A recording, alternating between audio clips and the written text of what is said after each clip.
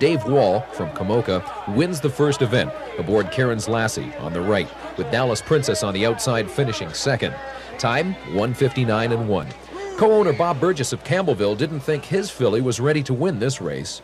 No, I thought she'd finish third or fourth. So this was a pleasant surprise. But the public thought she would win, so the public was right. It was a double stakes win for owner Eugene Forbes of Walkerton. First with all force in 2 minutes flat, coming from off the pace on the outside to down Etobicoke-owned Contessa Margot. Then with Misty Silver in a new track record, 1:58.2. On hand for the opening night ceremonies was Frank Dre, the chairman of the Ontario Racing Commission. We are building a world-class industry, and we are putting it on display right across the province, from Sudbury to Kingston and from Windsor to Ottawa. This is James Lamour for the Ontario Sire Stakes.